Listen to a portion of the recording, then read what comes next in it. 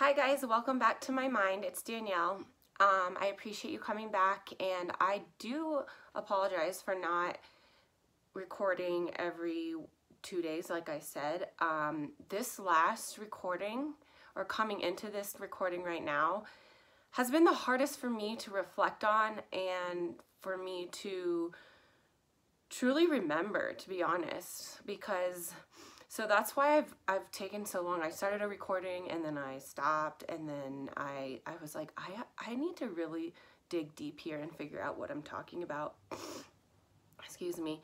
So I actually asked a friend and my mom like what they remember from this time period, because going into college from about age 25,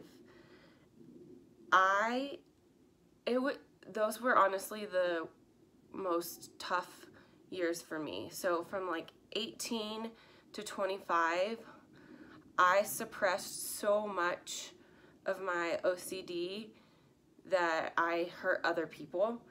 I wasn't aware. I didn't have the capacity to be aware.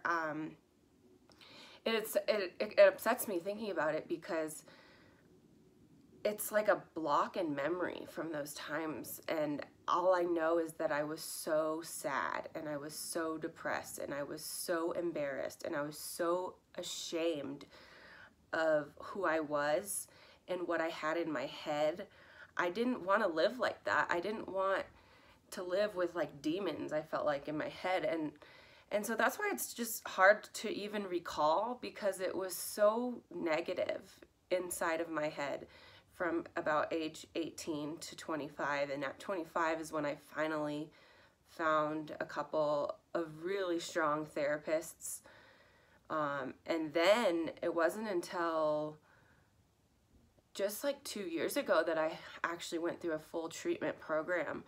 And since then, it's only gone uphill. So I think that's why I couldn't record a video right away, because I was thinking like, okay, I went into college and that's when things went downhill, but why?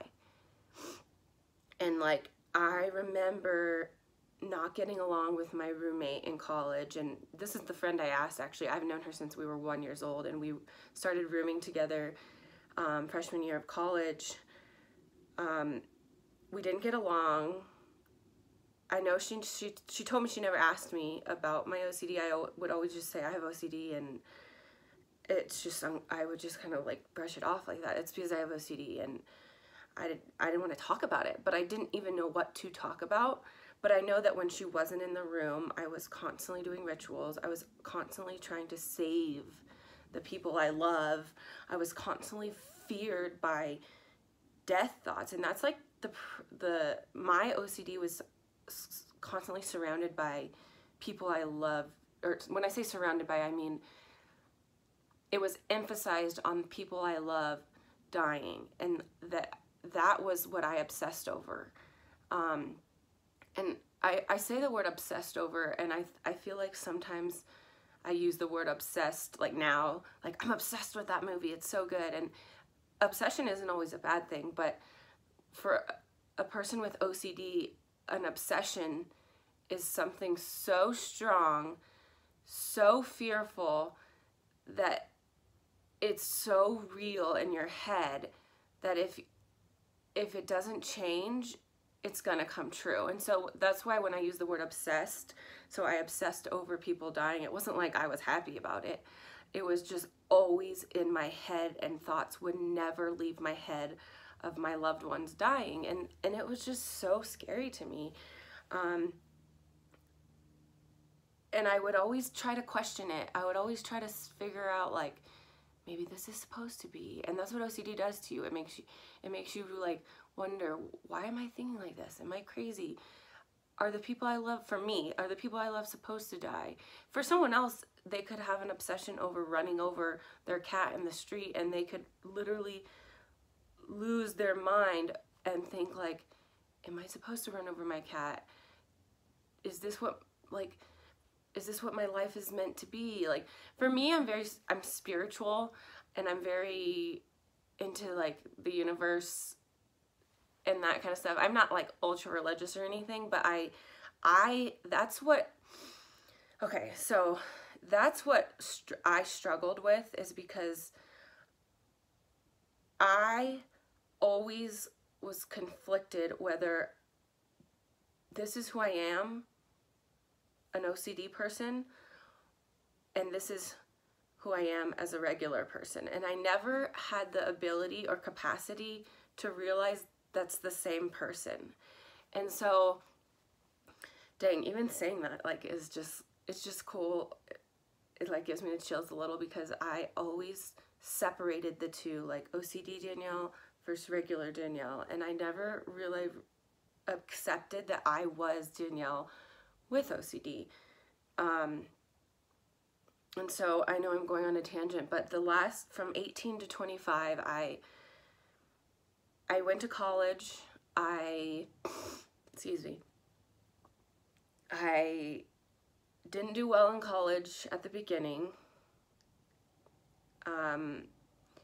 I was on academic suspension the first semester, and truthfully, it wasn't from like partying all the time. I academically couldn't sustain the work and sustain all the things I had to deal with in my brain. I spent hours doing rituals.